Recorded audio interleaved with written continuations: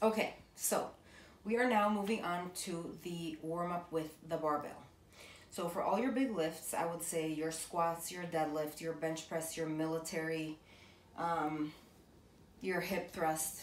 This is something you are not going to want to hop right into your working set. Your working set is the set that you are the sets that you count towards what you actually log into your trainer eyes. Okay, so for example, let's just say my working set for squats is 135 pounds, right? Which means a barbell plus 45 pounds on each side. I'm not gonna just load on 45 and just start working out. That's gonna be insane. I'm gonna hurt myself. Don't do that. Okay, so here's what you're gonna do. First off, obviously you're gonna go through the warm-up that I showed you in the body weight warm-up. Then you're going to take the bar, right? You're gonna get underneath and you're gonna go for 10 reps, just the bar, right? Imagine the bar is on my back. You're gonna do 10 reps and you're gonna rack it. Then you're gonna take, say, 25 pounds each side, you're gonna load it on, and you're gonna do 3 reps. Okay, now here's the thing. You don't wanna also overdo the warm-up because you don't wanna get to your working set fatigued. That's not a good idea. So it needs to be smart. So typically I would say a good rule of thumb is 10 reps with just the bar, and then it's gonna be 3 reps and then singles till you reach your working set. Okay, so like we said, 10 reps the bar, then I would load 25 each side. I would do 3 reps with that. I would take off those 25s, I would put on the 35s, do a single with that, and then maybe add like 5 more to each side and do a single there, and then strip all of that off, put on the 45s, and go for my first working set. Okay, now here's the thing. As you get more and more advanced, the way you jump up the increments is going to be different. This is going to be a trial and error kind of thing, something you figure out. It's part of the lifting journey. I, till this day, change it up. There isn't like some kind of like secret sequence of how to do this correctly, right? Different people need different types of warm-ups. Some people, just like with recovery, some people only need 90 seconds between sets and some people need 3 minutes, right? So,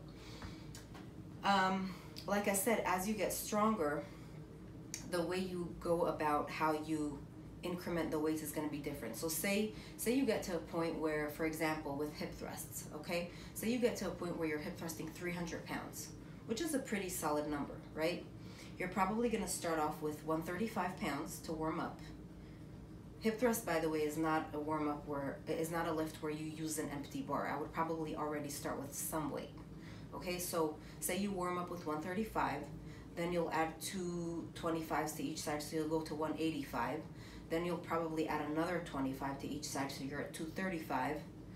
And then maybe like another 25 to each side, you're at 285 at this point. Am I doing the math correctly?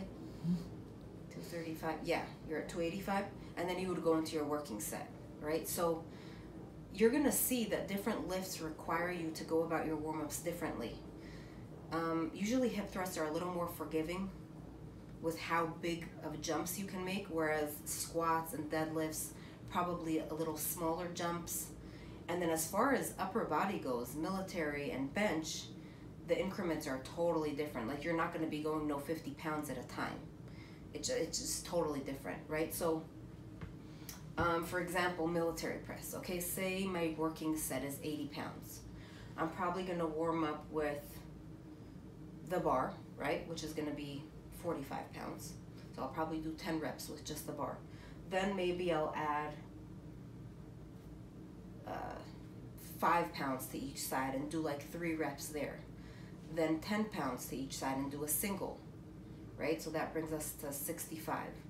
Then I would add another 5 pounds. That brings us to 75. And then I would do a single. And then finally, I would strip everything off, make sure there's 80 pounds on the bar, right? And then I would go for my working set. Now, another thing that I wanted to say, and this doesn't exactly have to do with warm-up, it's how you progress, specifically with the upper body exercises, okay? The bench and the military.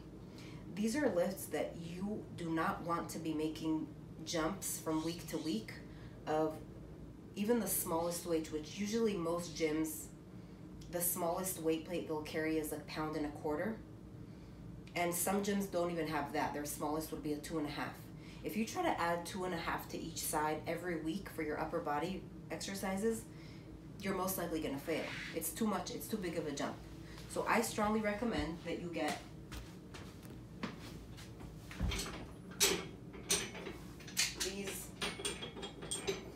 these cute little babies. Okay, so these are 1 pound. This is a 1/2 pound. This is 3/4, and this is 1/4. Now look how tiny this little guy is. It's literally like, doesn't weigh anything. And you must be thinking, what the hell? Like, what does this even do? But this is how I got strong with my lifts. So please trust me when I say this, you want to use this plate. Okay, so for example, say I have 3x8 for military press, right? And I went for 50 pounds. And the next week I still have 3x8. So how do I increase this? You're literally going to add 1/4 pound to each side, which feels like nothing, but it's significant with these specific lifts. Same for the bench press. I need you to make these tiny little increments because that's what is going to make you strong over time. All right? So you can get these on Amazon. I bet they probably cost like 30 bucks or something. I'm going to make a point to send you the link. Okay. I'm trying to think what else as far as the warm-up. I think that basically covers it. I would say, I'm trying to think about the deadlift. It would be very similar to how you would go about the squat, right? Like you would first warm up with, you know, just hold the bar and maybe even do RDLs, so you don't even need to touch the ground. Just get a good stretch in your hamstring.